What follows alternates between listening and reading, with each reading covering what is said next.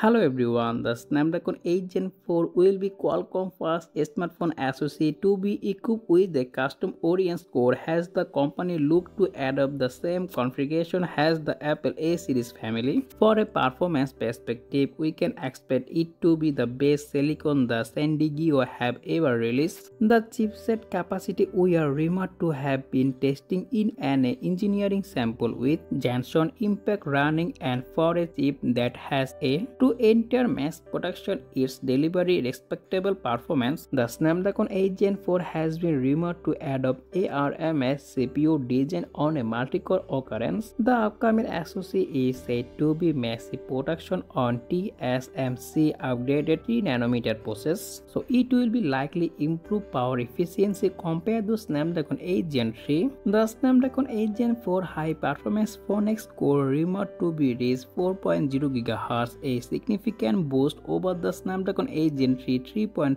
GHz limited. The Snapdragon 8 Gen 4 also comes with the Adreno 830 GPU performance. So overall the Snapdragon 8 Gen 4 are going to be way better. So as well as the end of this year, we can see lot of smartphone come with the Qualcomm Snapdragon 8 Gen 4 SoC. Maybe Asus Zenfone 11 is the first smartphone come with Snapdragon 8 Gen 4 chipset, because already the Google Play console are revealed. Check this video to learn more about that. Let me know in the comment section below your thought about Snapdragon 8 Gen 4 SoC. That's for today's video. Don't forget to like this video, subscribe if you have not already, and I will be catch you next one. Take care. Allah Hafiz.